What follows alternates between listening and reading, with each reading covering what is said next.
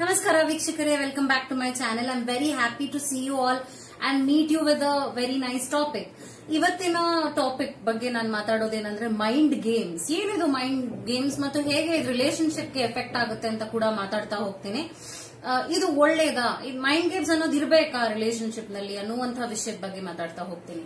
So ಅದಕ್ಕೆ ಮುಂಚೆ ನೀವೇನಾದ್ರೂ ನನ್ನ ಚಾನೆಲ್ ಸಬ್ಸ್ಕ್ರೈಬ್ ಮಾಡಿಲ್ಲ ದಯವಿಟ್ಟು ಸಬ್ಸ್ಕ್ರೈಬ್ ಮಾಡಿ, ಯಾಕಂದ್ರೆ ಇಂಥ ವಿಷಯಗಳ ಬಗ್ಗೆ ನಾನು ನಿಮ್ಗೆ ಇನ್ಫಾರ್ಮೇಶನ್ ಕೊಡ್ತಿರ್ತೀನಿ.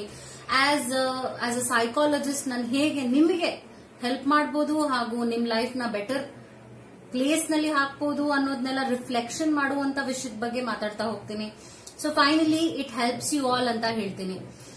ಮತ್ತು ನಿಮ್ಗೇನಾದ್ರೂ ಪರ್ಸನಲ್ ಕೌನ್ಸಿಲಿಂಗ್ ಬೇಕಿದೆ, ನೀವು ನನ್ನನ್ನ ಭೇಟಿ ಆಗ್ಬೇಕು ಅಂತ ಇದ್ದೀರಾ, ಕೌನ್ಸಿಲಿಂಗ್ ತಗೋಬೇಕು ಅಂತ ಇದ್ರೆ, ಯಾವುದೋ ಒಂದು ತೊಳಲಾಟದಲ್ಲಿದ್ದೀರಾ, ತುಂಬಾ ಯೋಚನೆಯಲ್ಲಿದ್ದೀರಾ, ಆನ್ಸರ್ ಹೇಗೆ ತಗೋಬೇಕು ಅಂತ ಗೊತ್ತಾಗ್ತಾ ಇಲ್ಲ, ಸೊ ಗೊಂದಲದಲ್ಲಿದ್ದೀರಾ ಅಂದ್ರೆ you can take a personal counselling. ಅದಕ್ಕೆ ಮುಂಚೆ ನೀವು appointment ತಗೋಬೇಕಾಗುತ್ತೆ. You have to go to my Facebook channel. Facebook ಈ ಚಾನೆಲ್ ಇಂದ ಫೇಸ್ಬುಕ್ ಪೇಜ್ಗೆ ಹೋಗ್ಬೇಕಾಗುತ್ತೆ. ಪೇಜ್ ನಲ್ಲಿ ಸುನೀತಾ ರಾಣಿ ಸೈಕಾಲಜಿಸ್ಟ್ ಅಂತ ನಿಮ್ಗೆ ಸಿಗುತ್ತೆ. ಸರ್ಚ್ ನಲ್ಲಿ ಹಾಕಿದ್ರೆ ಸುನೀತಾ ರಾಣಿ ಸೈಕಾಲಜಿಸ್ಟ್ ಅಂತ you will find my page. ಆ ಪೇಜ್ ನಲ್ಲಿ ನನ್ನ ಕಾಂಟ್ಯಾಕ್ಟ್ ನಂಬರ್ ಮತ್ತು ಅಡ್ರೆಸ್ ಎರಡೂ ಹಾಕಿರ್ತೀವಿ. So you can take an appointment before meeting me ಅಂತ ಹೇಳ್ತೀನಿ. ಅದಕ್ಕೆ ಮುಂಚೆನೂ ಕೂಡ ನಾನು ಇಲ್ಲಿ ನಿಮ್ಗೆ ಕಮೆಂಟ್ ನಲ್ಲಿ ಪಿನ್ ಮಾಡಿದ್ದೀನಿ ನನ್ನ ಫೋನ್ ನಂಬರ್. ಅಂದ್ರೆ ಅಪಾಯಿಂಟ್ಮೆಂಟ್ ತಗೋಬೇಕಾಗತ್ತೆ. ನಾನು ನಿಮ್ಗೆ ಡೈರೆಕ್ಟ್ ಆಗಿ ಮಾತಾಡಕ್ ಸಿಗೋದಿಲ್ಲ, but you will be talking and taking an appointment and then speaking to me ಅಂತ ಹೇಳ್ತೀನಿ.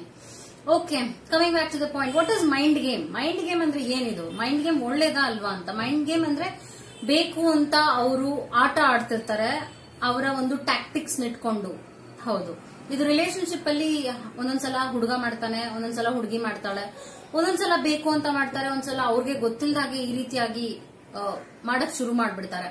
ಅವ್ರ ಅಟೆನ್ಷನ್ ನ ತಗೊಳ್ಳೋದಕ್ಕೆ ಇದನ್ನೆಲ್ಲ ಮಾಡ್ತಾ ಹೋಗ್ತಾರೆ. ಒಬ್ಬೊಬ್ರು ಅಟೆನ್ಷನ್ ನ ಪಡೆಯೋದಕ್ಕೆ ಈ ತರ ಮೈಂಡ್ ಗೇಮ್ಸ್ ಮಾಡ್ತಾರೆ. ಒಬ್ಬೊಬ್ರು ಅಟೆನ್ಷನ್ ಬೇಡ, ಇವ್ರು ಸೀರಿಯಸ್ ಆಗಬಾರ್ದು ರಿಲೇಶನ್ಶಿಪ್ಗೆ ಅನ್ನುವುದಕ್ಕೆ ಅವರು ಮೈಂಡ್ ಗೇಮ್ಸ್ ನ ಮಾಡ್ತಾರೆ. ಅದು ಹೇಗೆ? ಪಾಯಿಂಟ್ ನಂಬರ್ 1 ಏನಿದು? ಅವರು ಬೇಕು ಅಂತ ಇಗ್ನೋರ್ ಮಾಡ್ತಾ ಬರ್ತಾರೆ. ಇದು ಒಂದು ರೀತಿಯಾದ ಒಂದು ಮೈಂಡ್ ಗೇಮ್ ಅಂತ ಹೇಳ್ತೀವಿ. ಏನಿದು ಅಂದ್ರೆ ನೀವೇನಾದ್ರೂ ಇವಾಗ ನಿಮ್ಮ ಪಾರ್ಟ್ನರ್, ನಿಮ್ಮ ಲವರ್ಗೆ ಮೆಸೇಜ್ ಮಾಡಿದಾಗ, ನಿಮ್ಮ ಹಸ್ಬೆಂಡ್ಗೂ ಒಂದೊಂದು ಹಸ್ಬೆಂಡ್ಸು ಈ ತರ ಆಡ್ತಾರೆ, ಒಂದೊಂದ್ಸಲ ವೈಫು ಹೀಗೆ ವರ್ತಿಸ್ತಾರೆ. ಮೆಸೇಜ್ ಮಾಡಿದಾಗ ಅದಕ್ಕೆ ಅವಾಗ್ಲೇ ರಿಪ್ಲೈ ಮಾಡೋದಿಲ್ಲ. ಅಂದ್ರೆ ನೋಡಿರ್ತಾರೆ ಆದ್ರೂ ರಿಪ್ಲೈ ಮಾಡೋದಿಲ್ಲ. ಒಂದೊಂದ್ಸಲ ಫ್ರೀ ಆಗಿದ್ರು ಕೂಡ ಅವರು ರಿಪ್ಲೈ ಮಾಡೋದಿಲ್ಲ.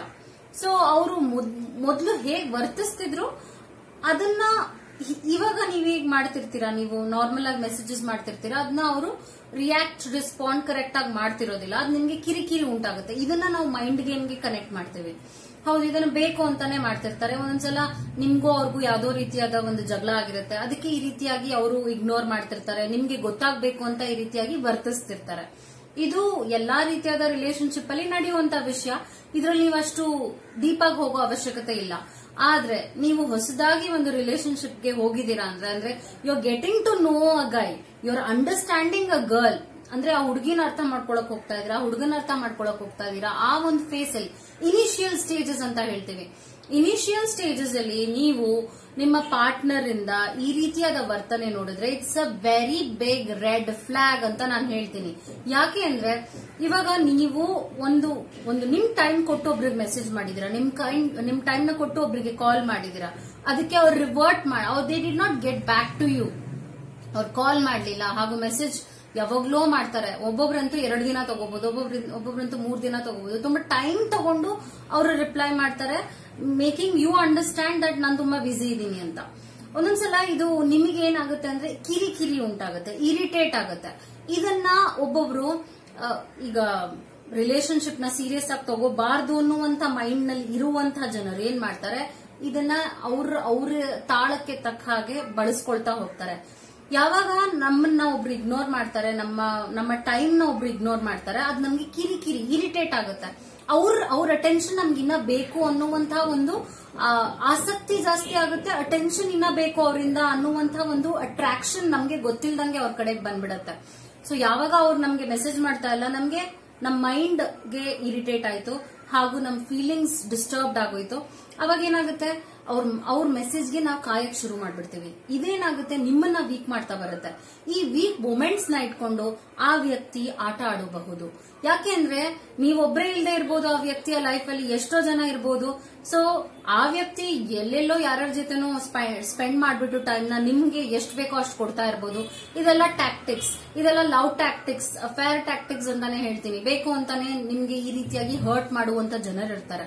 ಸೊ ನಿಮಗೇನಾದ್ರೂ ಇನಿಷಿಯಲ್ ಸ್ಟೇಜಸ್ ನಲ್ಲಿ, ಸ್ಟಾರ್ಟಿಂಗ್ ಮೊಮೆಂಟ್ಸ್ ನಲ್ಲಿ, ಅಂದ್ರೆ ನೀವು ಆ ವ್ಯಕ್ತಿನ ಅರ್ಥ ಮಾಡ್ಕೊಳ್ತಾ ಇದ್ದೀರಾ ಅನ್ನೋ ಟೈಮಲ್ಲಿ ಈ ರೀತಿಯಾದ ಸಿಗ್ನಲ್ಸ್ ಆ ವ್ಯಕ್ತಿಯಿಂದ ಬರ್ತಾ ಇದೆ ಅಂದ್ರೆ, ಯಾಕೆಂದ್ರೆ ಇವಾಗ ನನ್ನ ಫ್ರೆಂಡ್ ನಂಗೆ ಮೆಸೇಜ್ ಮಾಡಿದ್ರೆ I will get back to her, I will call.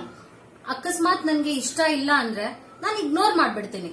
ಆದ್ರೆ ಇದ್ರ ಅರ್ಥ ನೀವೇನ್ ಮಾಡ್ಕೋಬೇಕಾಗತ್ತೆ ಅಂದ್ರೆ, ಒಬ್ಬೊಬ್ರು ಬೇಕು ಅಂತ ಹೀಗ್ ಮಾಡ್ತಾ ಇರ್ತಾರೆ. ಅಯ್ಯೋ ಇವಳು ಗೊತ್ತಾಗ್ಬೇಕು, ಇವನಿಗೆ ಗೊತ್ತಾಗ್ಬೇಕು ನಾನು ಎಷ್ಟು ಪ್ರೆಷಿಯಸ್ ಆಗಿದ್ದೀನಿ ಅಂತ, ನಾನು ಎಷ್ಟು ಇಂಪಾರ್ಟೆಂಟ್ ಆಗಿದ್ದೀನಿ ಅಂತ, ಆ ಒಂದು ಸೆಳೆತನ ನಾನು ತರಬೇಕು ಈ ವ್ಯಕ್ತಿಲಿ ಅಂತ ಬೇಕು ಅಂತ ನಿಮ್ಗೆ ಈ ರೀತಿಯಾಗಿ ವೀಕ್ ಮಾಡ್ತಾ ಬರ್ತಾರೆ. ಅದ್ ನಿಮ್ಗೆ ಒಂಥರ ಡ್ರಗ್ ಅಡಿಕ್ಟ್ ಗಳಾದಂಗೆ ಆಗ್ಬಿಡ್ತೀವಿ. ಹೀಗೆ ಹೋಗ್ತಾ ಹೋಗ್ತಾ ಅವ್ರ ಅಟೆನ್ಷನ್ ಸಿಕ್ಕಿದ್ರೆ ಸಾಕಪ್ಪ, ಅವ್ರ ಟೈಮ್ ಸಿಕ್ಕಿದ್ರೆ ಸಾಕಪ್ಪ, ಅವ್ರನ್ನ ಮೀಟ್ ಮಾಡಿದ್ರೆ ಸಾಕಪ್ಪ ಅಂತ. ಇದನ್ನ ಏನಾಗುತ್ತೆ ಅಂದ್ರೆ, ರಿಲೇಶನ್ಶಿಪ್ ಅನ್ನೋದು ನಮ್ಮನ್ನ ಸ್ಟ್ರಾಂಗ್ ಮಾಡ್ತಾ ಬರಬೇಕು. ನಮ್ಮನ್ನ ಯಾವಾಗ ರಿಲೇಶನ್ಶಿಪ್ ವೀಕ್ ಮಾಡ್ತಾ ಬರುತ್ತೆ, that is not for you, it is not at all for you. ಇದನ್ನ ನೀವು ಅರ್ಥ ಮಾಡ್ಕೊಳ್ಳಿ. ಆದ್ರೆ ಎಷ್ಟು ಜನ ಇದನ್ನ ಮಾಡಲ್ಲ ಹೇಳಿ? ಇದನ್ನ ಬೇಕು ಅಂತ ಗೊತ್ತಿರುತ್ತೆ, ಅವ್ರು ಇಗ್ನೋರ್ ಮಾಡ್ತಾ ಇದಾರೆ, ಗೊತ್ತಿರುತ್ತೆ ಅವ್ರು ಎಷ್ಟು ಕೆಟ್ಟದಾಗಿ ಟ್ರೀಟ್ ಮಾಡ್ತಾ ಇರ್ತಾರೆ ಅಂತ, ಆದ್ರೂ ನಿಮ್ಗೆ ಅವರೇ ಬೇಕು ಅನ್ಸುತ್ತೆ. ಇದೆಲ್ಲ ಮೈಂಡ್ ಗೇಮ್ಸ್. ಇದೆಲ್ಲ ಅವ್ರು ಬೇಕು ಅಂತ ನಿಮ್ಮನ್ನ ಇಮೋಷನಲಿ ವೀಕ್ ಮಾಡಿದ್ದಾರೆ. ಓಕೆ, ಪಾಯಿಂಟ್ ನಂಬರ್ 2 ಏನ್ ಮಾಡ್ತಾರೆ? ಪಾಯಿಂಟ್ ನಂಬರ್ 2, ಈ ವ್ಯಕ್ತಿಗಳು, ನಾನು ಹೇಳುವಂತ ಮೈಂಡ್ ಗೇಮ್ಸ್ ಆಡುವಂತ ವ್ಯಕ್ತಿಗಳು ಯಾವತ್ತೂ ಕಮಿಟ್ಮೆಂಟ್ ಬಗ್ಗೆ ಮಾತಾಡೋದಿಲ್ಲ, ಸೀರಿಯಸ್ ರಿಲೇಶನ್ಶಿಪ್ ಬಗ್ಗೆ ಮಾತಾಡೋದಿಲ್ಲ, ಮ್ಯಾರೇಜ್ ಬಗ್ಗೆ ಮಾತಾಡೋದಿಲ್ಲ, ಅಂದ್ರೆ ಮುಂದುವರಿಯೋದೇ ಇಲ್ಲ ಯಾವ್ದನ್ನು. ಅಂದ್ರೆ ಅವ್ರು ಏನ್ ಹೇಳ್ತಾರೆ ಅಂದ್ರೆ, ನಾನು ಇನ್ನ ರೆಡಿ ಆಗಿಲ್ಲ, ಇದೆಲ್ಲ ಸೀರಿಯಸ್ ವಿಷಯ, ನೀನ್ ಯಾಕೆ ನನ್ನ ಹತ್ರ ಮಾತಾಡ್ತೀಯ, ನಂಗೆ ತುಂಬಾ ಅಪ್ಸೆಟ್ ಮಾಡ್ತೀಯ. ಸೊ ಇಲ್ಲೇನಾಗುತ್ತೆ, ನೀವೇನೋ ಒಂದ್ ಸೀರಿಯಸ್, ಈಗ ನಿಮ್ ಕನ್ಸರ್ನ್ ಏನಿದೆ ಅದನ್ನ ನೀವು ಹೇಳ್ತಾ ಹೋಗ್ತೀರಾ. ಇದು ನನ್ಗೆ ಈ ರೀತಿಯಾಗಿ ತಗೋಬೇಕು ಅಂತ ಇದೀನಿ, ರಿಲೇಶನ್ಶಿಪ್ ನ ಮುಂದುವರ್ಸೋಣ, ಮದ್ವೆ ಆಗೋಣ ಅಂತ ನೀವೇನೋ ಹೇಳ್ತಾ ಇರ್ತೀರಾ ಒಂದೊಳ್ಳೆ ಕಾಳಜಿನ ಇಟ್ಕೊಂಡು.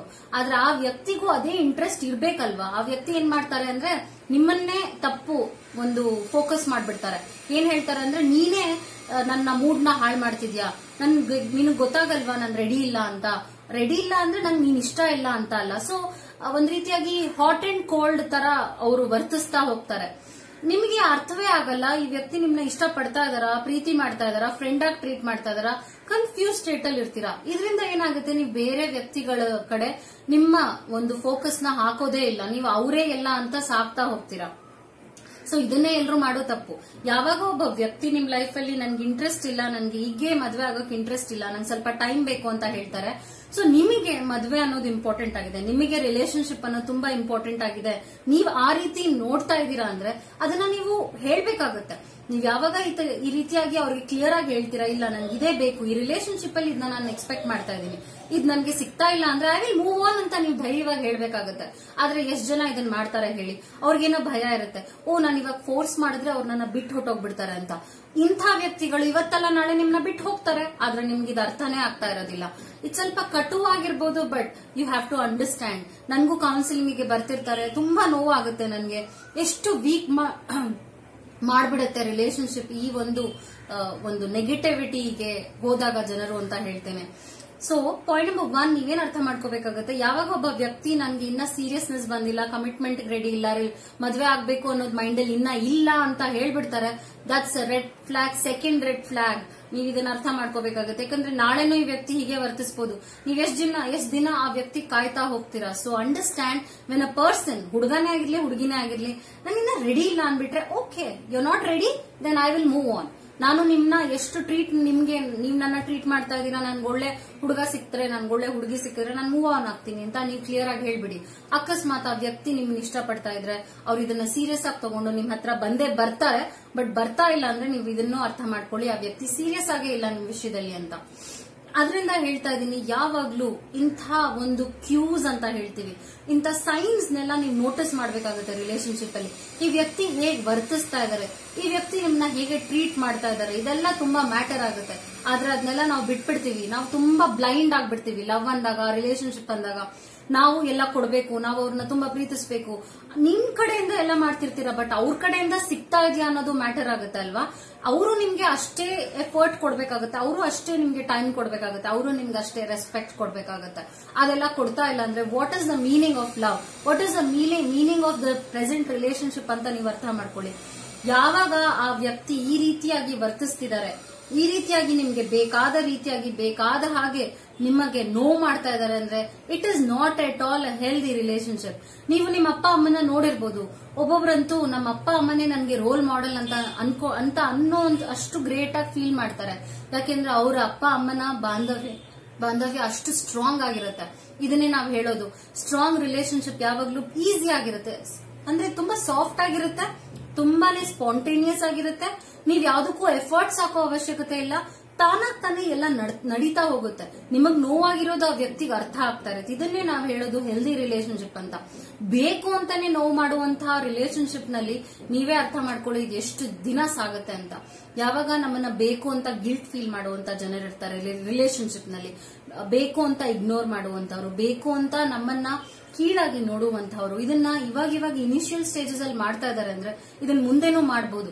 ಸೊ ನೀವು ಇದನ್ನ ಅರ್ಥ ಮಾಡ್ಕೊಂಡು ಯಾವಾಗ್ಲೂ ಓಪನ್ ಮೈಂಡೆಡ್ ಆಗಿರಿ. ಇವ್ರೊಬ್ರೇ ನನ್ನ ಲೈಫ್ ಅಲ್ಲಿ ಅಂತ ಅರ್ಥ ಮಾಡ್ಕೊಳ್ಳಿ. ಕಮಿಟ್ ಆಗಕ್ ಮುಂಚೆನೆ ಈ ವ್ಯಕ್ತಿನ ಚೆನ್ನಾಗಿ ಅನಾಲಿಸಿಸ್ ಮಾಡಿ, ನಿಮ್ಗೆ ಏನಾದ್ರು ಫೀಲ್ ಆಗ್ತಾ ಇದೆ ಓಕೆ ಈ ವ್ಯಕ್ತಿ ಹೀಗೆ ಇರ್ತಾರೆ ಅಂತ, ಅವ್ರಿಗೂ ನಿಮ್ ಬಗ್ಗೆ ಅಷ್ಟೇ ರೆಸ್ಪೆಕ್ಟ್ ಇದೆ ಅಂದ್ರೆ just go with the relationship ಅಂತ ಹೇಳ್ತೀನಿ. ನಿಮ್ಗೆ ಏನಾದ್ರೂ ಈ ವಿಡಿಯೋ ಇಷ್ಟ ಆಗಿದ್ರೆ ಬೇರೆ ಜೊತೆ ಶೇರ್ ಮಾಡಿ, ಹಾಗೂ ಇನ್ನೇನಾದ್ರೂ ಡೌಟ್ಸ್ ಇದ್ರೆ ಕೇಳಬಹುದು. ಇಂಥ ವಿಡಿಯೋಸ್ ನಿಮ್ಗೆ ಬೇಕಿದ್ರೆ ಯು ಕ್ಯಾನ್ ಸಜೆಸ್ಟ್, ಟಾಪಿಕ್ಸ್ ನ ಸಜೆಸ್ಟ್ ಮಾಡಿ ಹೇಳ್ತಾ ಹೋಗ್ತೀನಿ.